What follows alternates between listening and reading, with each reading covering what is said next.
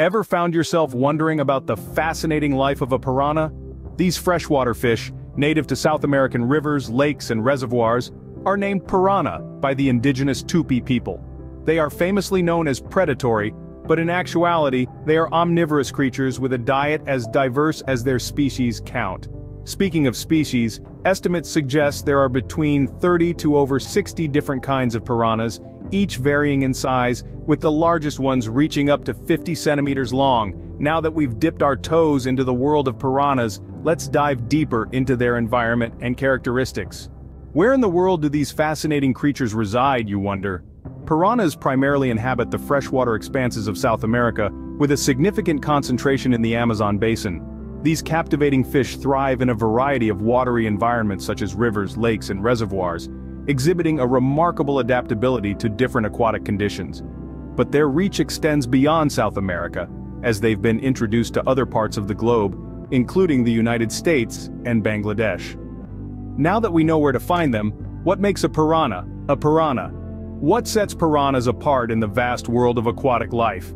It's their singular characteristics that make them stand out.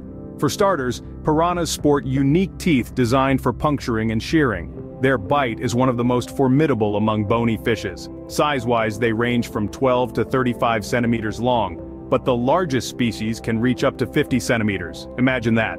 And speaking of size, let's not forget about the extinct mega piranha, which could stretch to an impressive 71 centimeters.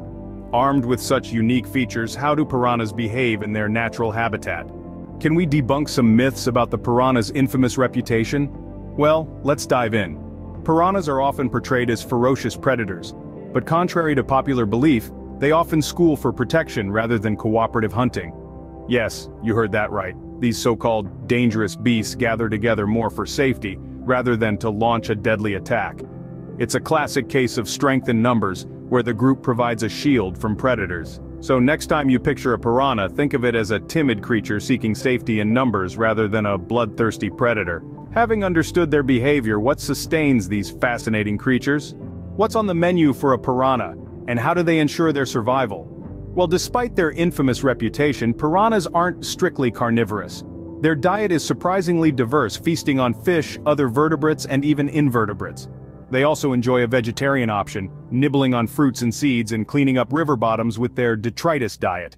In terms of reproduction, piranhas lay their eggs in pits and become fiercely protective parents, guarding their young until they hatch. In the end, piranhas are more than just the ferocious fish of legend.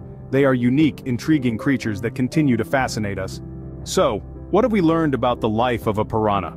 We've discovered that these freshwater fish, known for their unique teeth and strong bites, hail from South American rivers and lakes. They have a varied diet and interesting reproductive habits. Remember, the world of piranhas is much more than what meets the eye. So the next time you think of them, don't just imagine a ferocious fish, but a fascinating creature with a unique lifestyle.